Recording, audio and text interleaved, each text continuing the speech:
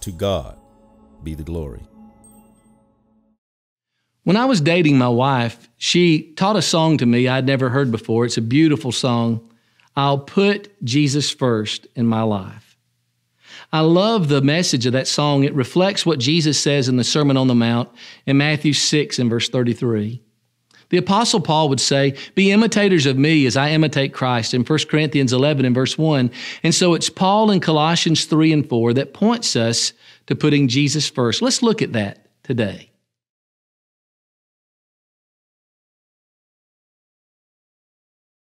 Once when I was in Washington, D.C., I went to the International Spy Museum near Chinatown. And while I learned that espionage is an ancient game, most of the exhibit covered the last 100 years. There was one whole section that covered the Cold War. This period of espionage developed its own 10 commandments, the so-called Moscow rules. Assume nothing. Don't look back. Maintain a natural pace. And if it feels wrong, it is wrong. Those rules are still used by spies all around the world today. And many of the rules boil down to trusting your instincts. While we have a conscience, sometimes we try to trust our instincts rather than train our instincts with the Word of God. Hebrews 5:14 tells us that it's the mature that have done that by reason of their knowledge of God's Word. And thankfully, God has given us some clear rules for some of our most basic relationships. I like what the Apostle Paul has to say in Colossians chapter 1, verse 13 through 18. He says, for he rescued us from the domain of darkness and transferred us to the kingdom of his beloved Son, in whom we have redemption, the forgiveness of sins. For he is the image of the invisible God, the firstborn of all creation. For by him all things were created, both in the heavens and in the earth, visible and invisible, whether thrones or dominions or rulers or authorities, all things have been created through him and for him. And he is before all things, and in him all things hold together. And he is the head of the body, the church, and he is the beginning, the firstborn from the dead, so that he himself will come to have first place in all things. You know, Paul builds a masterful case in this letter to the Colossians for why we should put Jesus above everything else. And even in this short paragraph, look at several reasons why Christ should be put above all. First, there is his heroic work. In verse 13 and 14, the Apostle Paul tells us he rescued us, he transferred us, he redeemed us, and he forgave us. Another reason why Christ should be put before all in this paragraph is his supernatural identity.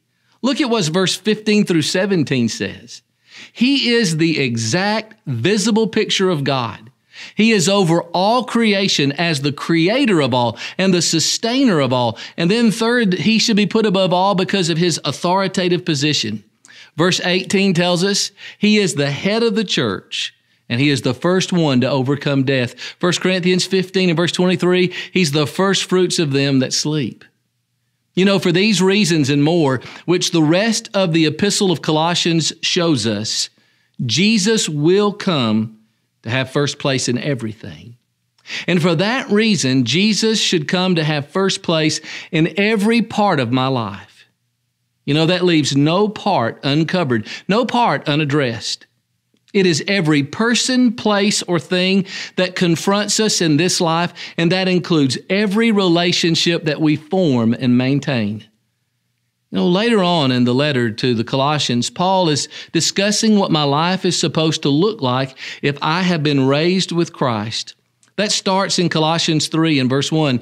If you be raised with Christ, seek those things which are above, where Christ sits at the right hand of God. Set your affections on things above and not on things of the earth.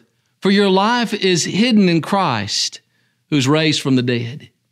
This should look dramatically and positively in a way that is going to affect my life. It's going to affect my moral conduct.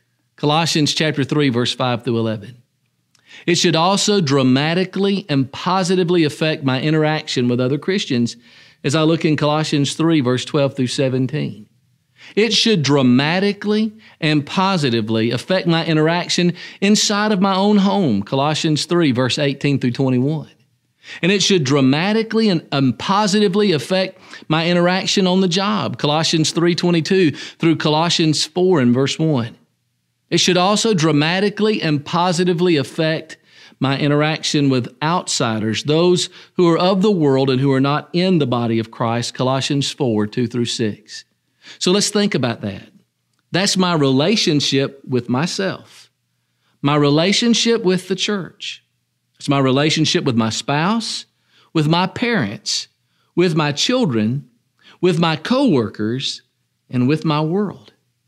As far as I can tell, that's a pretty comprehensive, exhaustive list of every person's relationships. That's the horizontal ones. Paul started with the vertical one. But we live in a world in which, as we maintain that vertical relationship, we've got to improve those horizontal relationships. And in doing so, it's the way that we keep that vertical relationship right. We keep Christ first. In each relationship, Paul gives us a word to encourage us in how to keep Jesus first in every horizontal relationship. I'd like you to notice those with me. First, Paul speaks to wives, and he says, you keep Jesus first in your life by being submissive to your husband. That's Colossians chapter 3 and verse 18. Paul first addresses married Christian women, and he discusses with them what is proper or appropriate for them. There are some things that don't fit right. You ever tried to use a metric socket on an English-size bolt head, or have you seen poor water connections between galvanized and copper pipes or plastic and metal pipes that they tried to join together? Or maybe you've gone to the paint store and tried to match the green paint in your living room from 1968, and you found a color that was close. And most of us have encountered situations like this where we ran into something that wasn't a good match. The word Paul uses here for what is fitting concerns what matches, what is proper, and what's correct. It's a word that you find other places in the New Testament. We're told in Ephesians chapter 5 and verse 4 that filthiness and silly talk or coarse jesting just doesn't fit for somebody who's trying to imitate God. And in Philemon 8, Paul says what was fit for Philemon, who owed his salvation to Paul, was for him to forgive his runaway slave Onesimus at Paul's request. So what fits right in this passage is for a wife to be subject to her own husband. In Ephesians 5 and verse 22, Paul says, wives, be subject to your own husbands as to the Lord. And in 1 Peter 3, 1 through 2, the Apostle Peter says, in the same way, you wives, be submissive to your own husbands, so that even if any of them are disobedient to the word, they may be won without a word by the behavior of their wives, as they observe your chaste and respectful behavior. One thing that Paul and Peter in these 3 verses tie together is how this command to submit to her husband is a conscious decision to honor the Lord. It's done in his sight, and it's unto him. Now, it's not how a woman would naturally or easily conduct herself with her husband. It's not how her friends or how her culture or society would counsel her to conduct herself. But there are legitimate biblical reasons why God has the relationship set up this way. You know, submission exists between the Father and Son and what the Bible reveals about God. Though Jesus taught others that he was equal to God in John 5:18, he also taught in John 14 and verse 28, the Father is greater than I. There was a submission that Jesus offered up to the Father, Hebrews 5, 7, and 8. He is God, Jesus is. Philippians 2:6 says as much, but he emptied himself and he humbled himself only to be exalted by the Father, Philippians 2, 7 through 9. Listen, Jesus is not less God, nor is he inferior. Father and Son simply occupy different roles, and they have different responsibilities. Submission does not suggest that the man is worth more, is smarter, or better qualified to lead than the woman, or in any way superior to her. God simply created men and women with different needs. Men need to feel respected by their wives, and women need to feel loved by their husbands. It's in our nature. And since God knows that best of all, he directs us accordingly.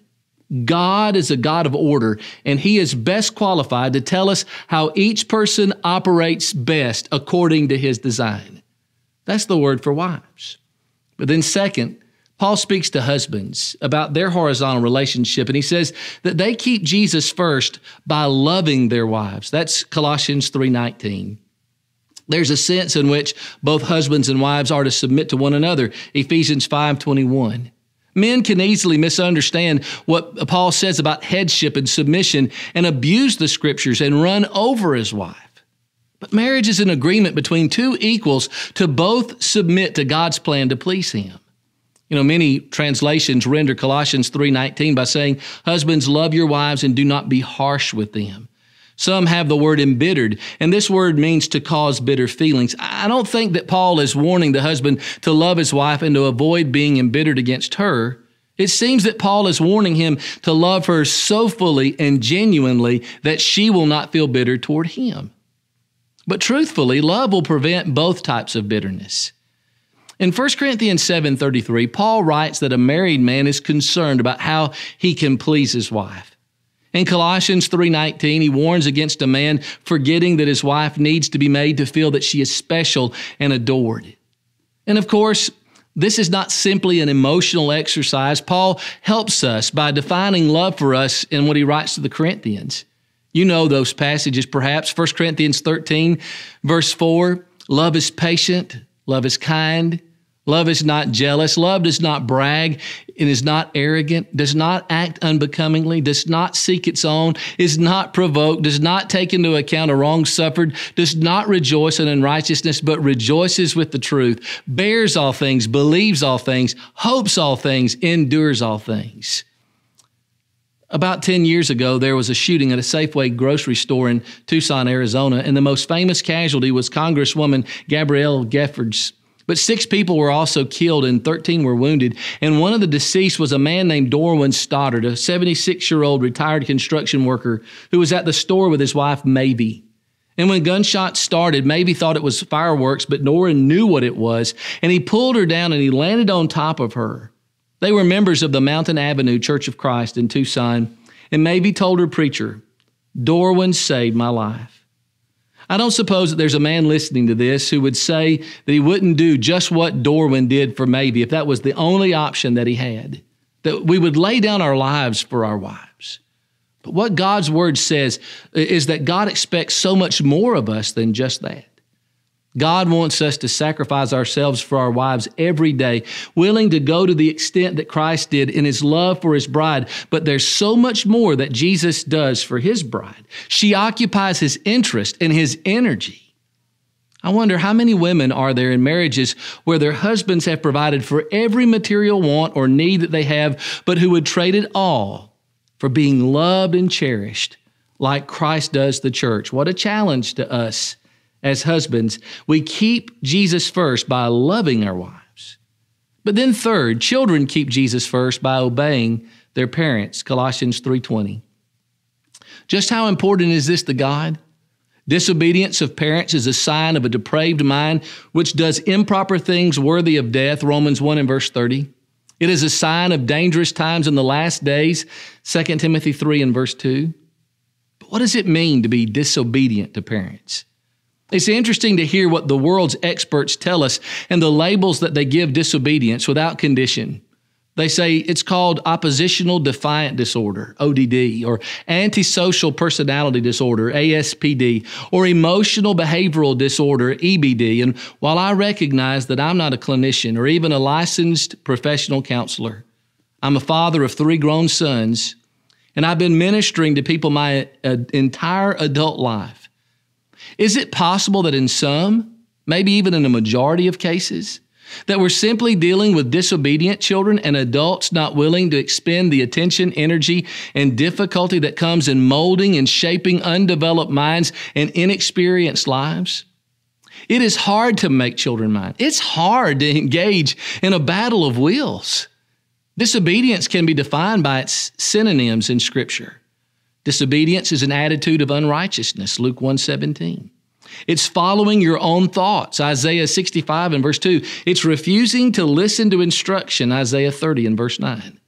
The question is, does God expect children to obey their parents? You know, the old law says yes. Exodus 20 and verse 12, honor your father and your mother, that your days may be prolonged in the land which the Lord your God gives you. That's the fifth commandment. And the second part is why Ephesians 6, 2 and 3 calls it the first command with a promise. The long-term success of our children depends on their being obedient to their parents. Leviticus 19:13 says, reverence your parents. Deuteronomy 27:13 says, cursed is he who dishonors his parents. The Proverbs are full of statements about listening to parents, honoring and obeying them, loving and respecting them. Proverbs 29:15 says, the rod and reproof give wisdom, but a child who gets his own way brings shame to his mother. Obedience involves training. Children don't possess that naturally without guidance. And so Jesus comes along and he teaches the importance of truly honoring parents in Matthew 15:4 and Matthew 19:19. And Paul reinforces his Lord's thinking in Ephesians 6:1 through 3, and then right here in Colossians 3, verse 20. You see, parents are responsible for setting expectations and for showing right and wrong, and children are responsible for following them. And then fourth, Paul speaks to parents and he says, you keep Jesus first by encouraging your children. Colossians 3:21. He makes it clear that there's more to the parent-child relationship than a list of rules and regulations. He addresses fathers specifically, even though the principle is applied to both parents throughout the Bible. How are parents to interact with children who are faced with the necessity of obedience? Well, they're to be supportive and encouraging, which is suggested in the warning that Paul gives. He says, don't exasperate them or provoke them. And he also says that a failure in this leads to their losing heart and being discouraged. What's the opposite of discouraged? Isn't it hopeful, happy, confident, and courageous? As parents, we can act like our children never measure up and they can't gain our approval. We're doing this if we withhold affection to try and manipulate or to control them. We're doing this if we only praise them if they succeed and not if they try their hardest but still fall short. And especially if we fail to notice the progress that they're making. We're doing this if we ridicule them or constantly contradict them, especially publicly and in front of their friends. We're in an ideal situation to teach our children about the fatherhood of God by our example. As Christians, we're trying to instill something in our children that they cannot get anywhere else but in Christ. We're aiming for more than self-confidence, but confidence in God that helps them through their biggest challenges. We're aiming for so much more than mere happiness, but a happiness that comes in serving and praising God. And we're showing them that they cannot find true happiness in money, pleasure, occupation, or worldly acceptance. And so as parents, we should ask, how can I be more like my Father in heaven in dealing with my own children? Don't misuse your authority in this relationship with your child. Make sure that you're modeling the happiness and confidence that you have in God and how it helps you to live each day. There should be no doubt in our children's minds that Jesus is first in the relationship that we have with them. Often the Bible tells us to act like our Heavenly Father. Be merciful, even as your Father is merciful. Luke 6:36. God says, you shall be holy as I am holy. 1 Peter 1:16. We put Jesus first in our relationship with our children by making sure that they can see him in what we say and do. Number 5, employees keep Jesus first by serving their employers. That's Colossians 3:22 through 25. Between a third and a half of all Romans were slaves. So we're not off base to see this command as instruction for employees in today's world. As much as any of these relationships, this one is to be guided by our relationship with Christ. Paul mentions the Lord 4 times in these 4 verses. So how do we keep Jesus first in our relationship with earthly masters? Number 1 is compliance. Verse 22. Obey them in all things. Literally, follow instructions and be subject to them. Pay attention to them. Think about how out of step with our culture that attitude is. Number 2, an honest work ethic. Verse 22. You don't just perform when you're being watched. You're driven by sincerity and a fear of the Lord. You're not doing your work to show off or to win praise from your boss. You want God to be pleased. Stanford Graduate School of Business professor Jeff Pfeffer says that many workers are strategic and calculating about who they will help based on how important the person is to the future they have on the job. So they will do things for their boss that they wouldn't do for their coworker because of what the boss can do for them. Paul says Christians don't do that. Number 3, work heartily. Verse 23 through 25. Literally, from your soul. You're working for more than a paycheck. You're working for a heavenly inheritance. That will revolutionize the way we work. And it will certainly make us a more valuable employee, but it will also help us through difficult times on the job, reminding ourselves it's the Lord Christ that you serve. We serve our employer because of who we are, not because of who they are. And then number 6, employers keep Jesus first by fairly treating their employees. Colossians 4:1. As with the parent-child relationship, the employer-employee relationship works both ways. The employer has a responsibility to the employee as great as the employee does to them. Treat all your workers justly and fairly and avoid favoritism. You have an ultimate master and you want him to treat you justly and fairly. So Paul says in Ephesians 6, verse 7, with good will, render service as to the Lord and not to men, knowing that whatever good thing each one does, this he will receive back from the Lord, whether slave or free. And masters do the same things to them and give up threatening, knowing that both their master and yours is in heaven, and there's no partiality with him. If Jesus is truly first in your life, there are tangible ways for your employees to see that.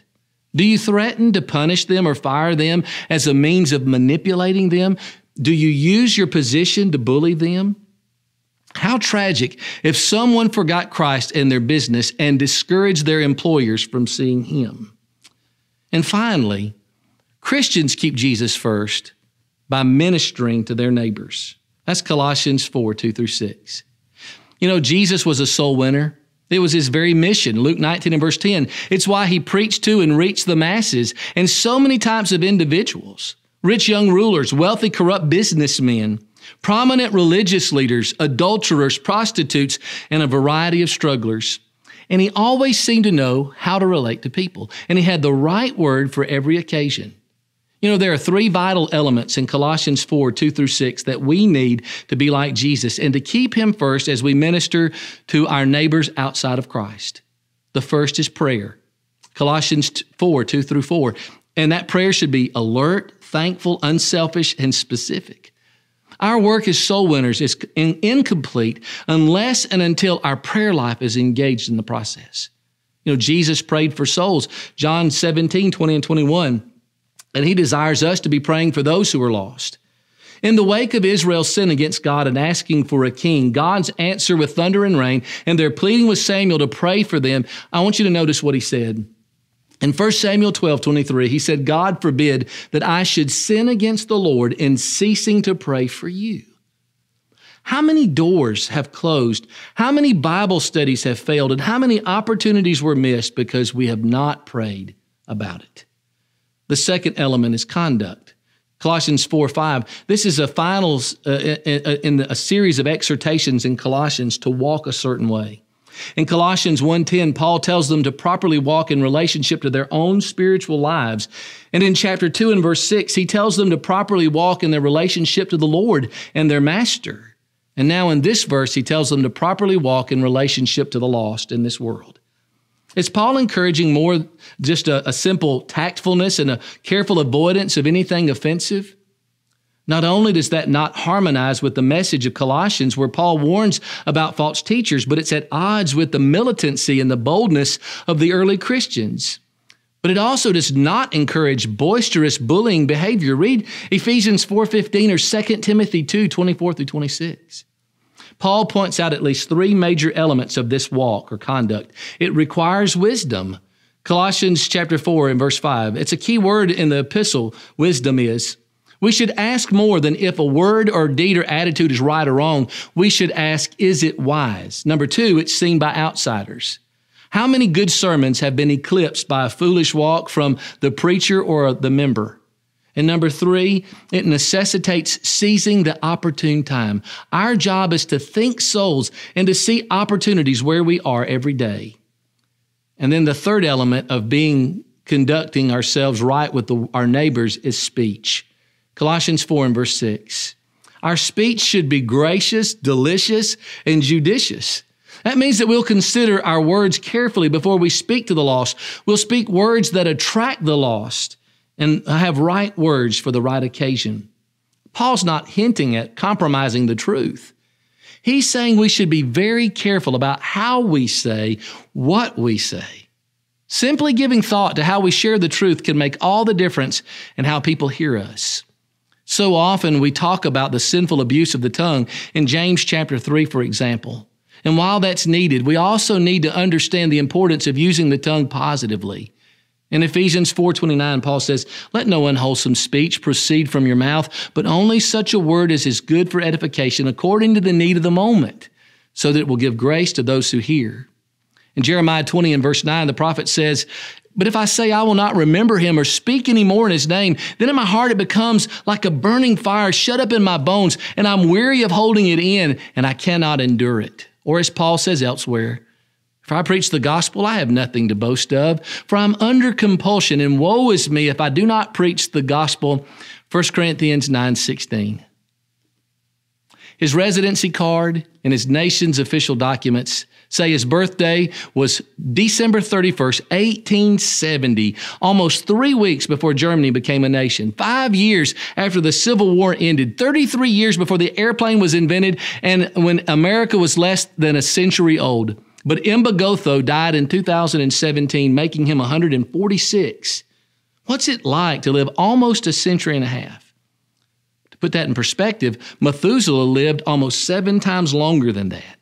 He was a contemporary with Adam and Shem, a period of 1,600 years. You know, most of us make decisions like we'll live forever, but these men show us we don't. The dust shall return to the earth as it came from it. Ecclesiastes 12 and verse 7, "It's appointed unto men once to die, and after this the judgment." Hebrews 9 and verse 27. So when we look at our life, however short or how long we live, the most important decision that we will ever make is putting Jesus first in everything, including our relationships. And you'll notice that in all those horizontal relationships, whether it's the wife to the husband to the wife, the children to the parents to the children, the worker to the boss to the worker, or the Christian with the world, God's laid out a blueprint for us. To be right with Him, we've got to be right with one another. Let's put Jesus first in every relationship.